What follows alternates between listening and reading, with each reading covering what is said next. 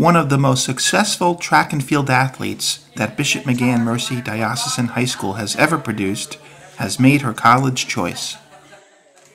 Kayleigh Macchirole signed a national letter of intent on Friday to accept a full track and field scholarship from Wagner College that is valued at $22,000 per year. Macchirole, a Greenport resident, has never seen the Monarchs lose a dual meet in her 3 years on the team. During that time, the Monarchs went 21-0. The signing ceremony at the school's renovated chapel came 2 days after the Monarchs sealed their third straight League A championship. Macchirole's parents, Vincent and Carolyn, along with her sister Delaney, took part in the ceremony. Signing the paper today and committing to Wagner, what runs through your mind when you do that? It's a little scary, but I'm also really excited because I really like track, and knowing that I'm going to be able to go to college to be able to do something that I really love doing is a really good feeling. So, Coach, you have Kayleigh Macchirole signing a letter of intent to go to Wagner College. How big an achievement is this? I think it's pretty much every high schooler's goal to run at the next level, and Kayleigh is fortunate enough to be good enough to run at the next level.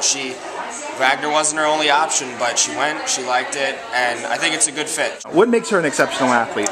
I think it's probably the work ethic. She actually just mentioned to me the other day she's never been on a losing team. All of her tennis teams have won the league title, and her track teams, we've won the last 3 years in a row.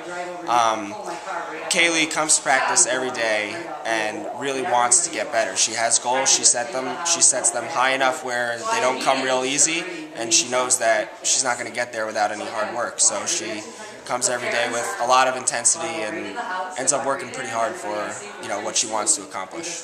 This is one of those happy occasions that you like to be a part of, right? No doubt about it. It's awesome when our student athletes move on and get scholarship money, especially to the extent which Kayleigh did.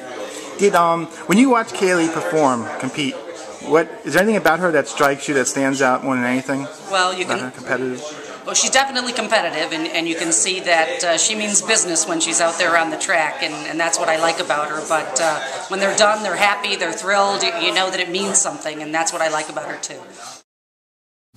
Macchirole, who was a member of Mercy's All-State 4x400 meter relay team last year, has been enjoying quite a 2011 season. The senior has set 6 personal records in individual events. This is a big week for you. Just the other day, your team defeats Port Jefferson and wins the League 8 dual meet championship, and now you're signing on with Wagner College.